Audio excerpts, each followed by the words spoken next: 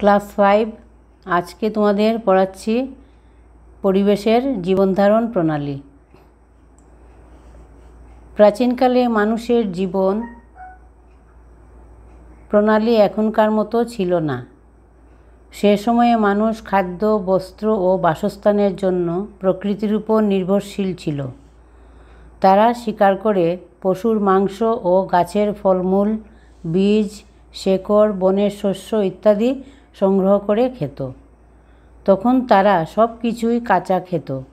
খাদ্য সংগ্রহের জন্য এক স্থান থেকে অন্য স্থানে ঘুরে বেড়াতে এবং রোদ, বৃষ্টি, শিলাবৃষ্টি, ঝড় ইত্যাদি থেকে রক্ষা পাওয়ার জন্য বড় বড় গাছের কোটর, পর্বতের গুহা ইত্যাদিতে আশ্রয় নিত। লজ্জা নিবারণের জন্য গাছের ছাল, পাতা, পশুর চামড়া ইত্যাদি পরিধান করত। তারা কি করত? লজ্জা নিবারণের জন্য গাছের ছাল, পাতা, পশুর চামড়া ইত্যাদি তারা ব্যবহার পরত। তারা খাদ্য সংগ্রহ করার জন্য জঙ্গলে ঘুরে বেড়ানোর সময় ঘটনাক্রমে দুখণ্ড পাথরের ঘর্ষণে আগুনের স্ফুলিঙ্গ উৎপন্ন হতে দেখেছিল।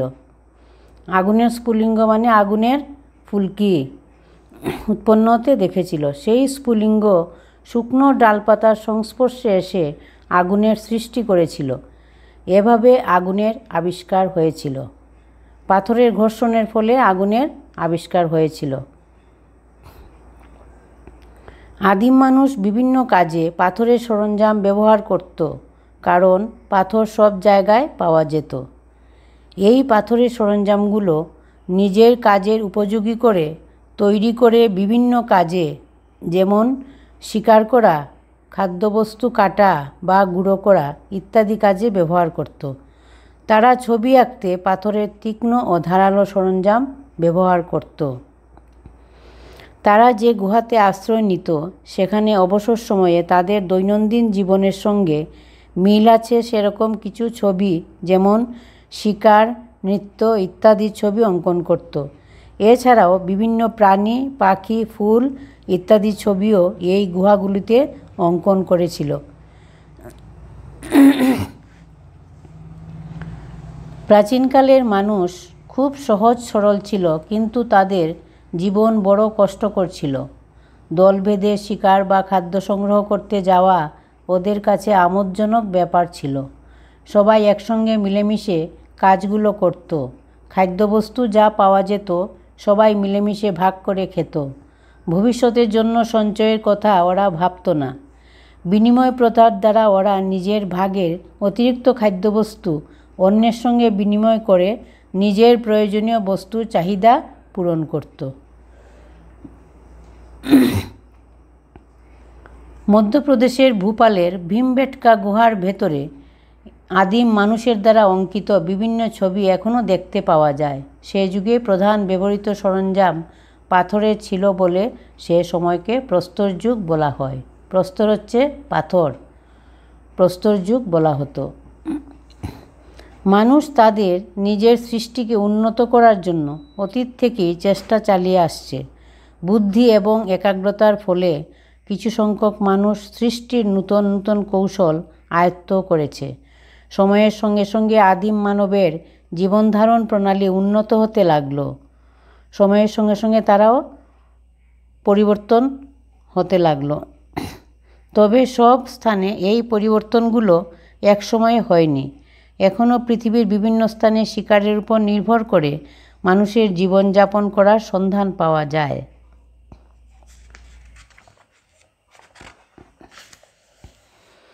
মানুষ চাষবাস করে স্থায়ীভাবে কিভাবে বসবাস করতে লাগলো? একসময় একটি হ্রদের ধারে পানিক নামে একটি দল বাস করত। সেই দলে পুরুষ, মহিলা ও ছেলে মেয়েদের নিয়ে প্রায় জনা 25 মানুষ ছিল।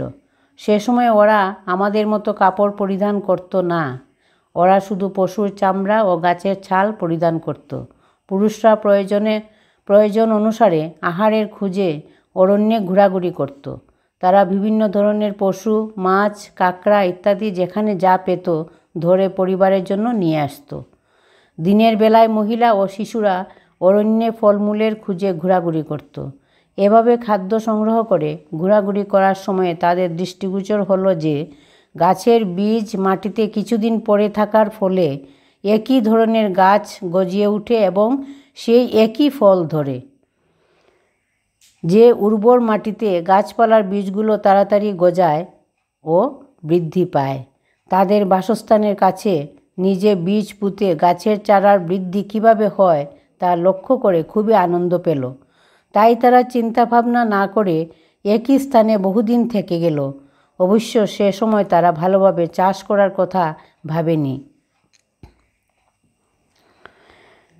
সময় চিরদিন একভাবে যায় না। একদিন কেকয় নামে একটি শক্তিশালী দল এসে পানিকদের তাড়িয়ে দিল। এখন পানিকরা কোথায় যাবে? উপায় না পেয়ে ওরা একজুট হয়ে জঙ্গলে থাকতে লাগলো। এই নতুন স্থানে ওরা আগের মতো সহজে শিকার, ফলমূল ও বনের শস্য পেল না। সেজন্য ওরা একটি কাজ করলো। তাদের খাওয়ার জন্য নিয়ে আসা শস্যের কিছু বীজ নদীর ধারের উর্বর মাটিতে ছিটিয়ে দিয়ে বীজগুলো গজানোর চেষ্টা করলো। কিন্তু পাখিরা সেই বীজগুলো খেয়ে ফেলল। বীজগুলো যাতে পাখিরা না খেতে পারে তাই বীজগুলো মাটি খুঁড়ে পুঁতে রাখল। কিন্তু বীজ লাগানো জায়গাটি নিচু হওয়ার জন্য নদীর জল উঠে বীজগুলো নষ্ট করে ফেলল। তখন পানিকরা জঙ্গলে উঁচু নিরাপদ একটি স্থান বেছে নিল। ওরা পাথরে নির্মিত কোদাল, তীক্ষ্ণ লাঠি ইত্যাদি দিয়ে স্থানটি খুঁড়ে নরম করে চাষের জন্য উপযোগী করে তুলল। সেই মাটিতে বীজ পুঁতে ওরা চাষ করতে আরম্ভ করলো। এভাবে কৃষিকাজের সূচনা হলো। এইভাবে তারা কৃষিকাজ করতে আরম্ভ করলো।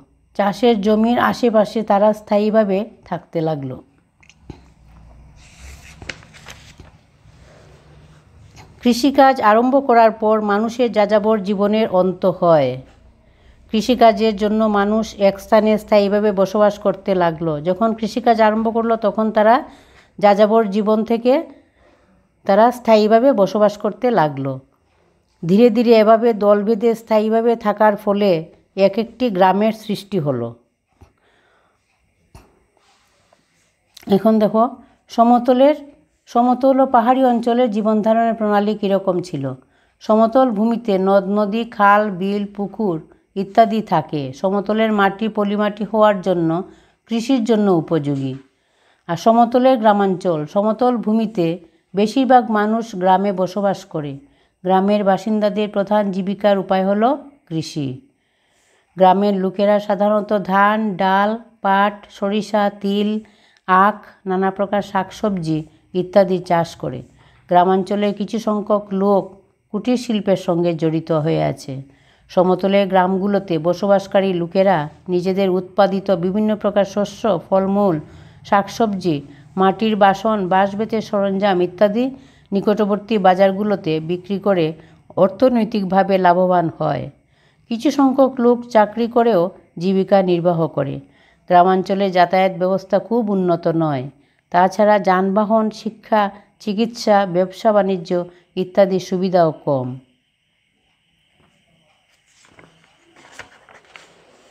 এখন দেখো সমতলের শহর। গ্রামাঞ্চল থেকে শহরাঞ্চলের বসবাসের সুবিধে অনেক বেশি। শহরের রাস্তাঘাট অনেক চওড়া ও যাতায়াতের জন্য ভালো।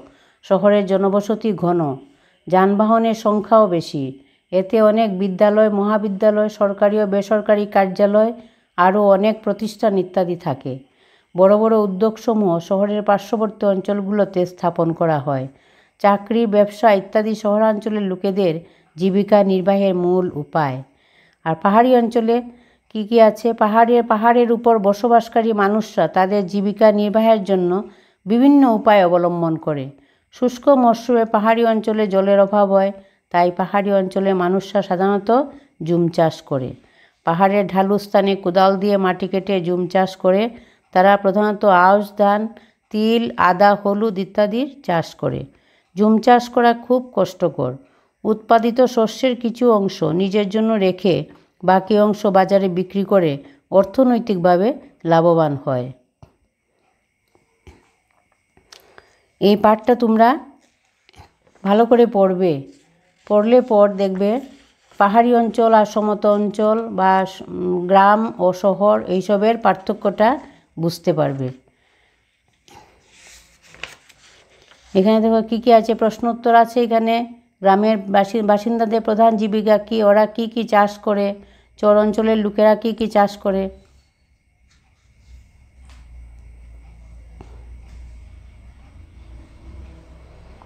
আচ্ছা, এখানে প্রশ্ন উত্তরগুলো তো আমি লিখে দেব, এগুলো মুখে বলে লাভ নেই। আর 2 নম্বরে আছে দেখো, ক অংশের সঙ্গে খ অংশ মেলাও।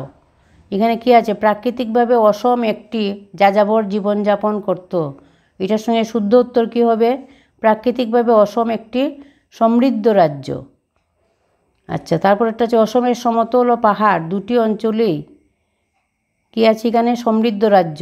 তুমি এখানে হবে চা বাগান দেখা যায়। সমতল ও পাহাড়ি দুটি অঞ্চলেই চা বাগান দেখা যায়।